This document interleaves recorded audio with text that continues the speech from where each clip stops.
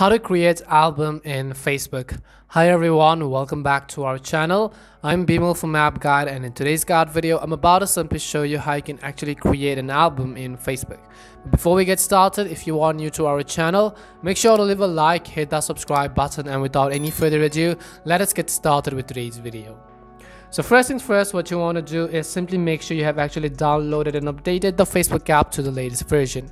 You can head over to your device's app store, in the search box type in Facebook, and go ahead and simply either download or update the Facebook app to the latest version.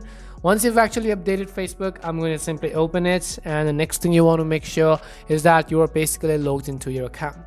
Now in order to create an album on Facebook, what you have to do is, from the top left hand side of the screen, you have to first of all simply tap on your profile picture. As you tap on your profile picture and go to your profile page, here you're going to scroll a little bit until you get to the option called Photos. So what you can do is simply tap on the option called Photos. As you tap on Photos, right here on the top right hand side, you'll see the album section. Simply tap on the album section.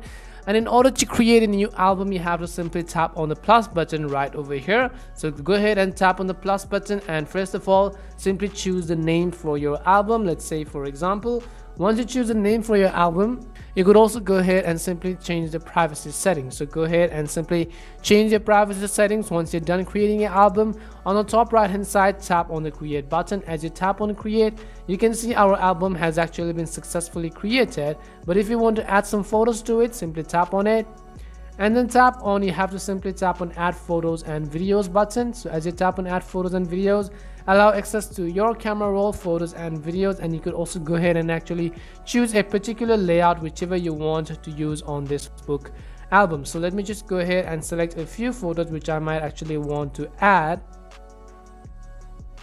Once you're done actually selecting the photos, you can see right over here, now you could go ahead and simply go to choose this post right over here at the top. You could go ahead and select your album, and this is how you can actually create an album in Facebook. We hope this video was really helpful, and if it did help you, make sure to leave a like and subscribe to the channel. If you have any more questions, queries, or doubts, simply make sure to also leave them down in the comment section. Thank you very much for watching, and see you soon in our next video.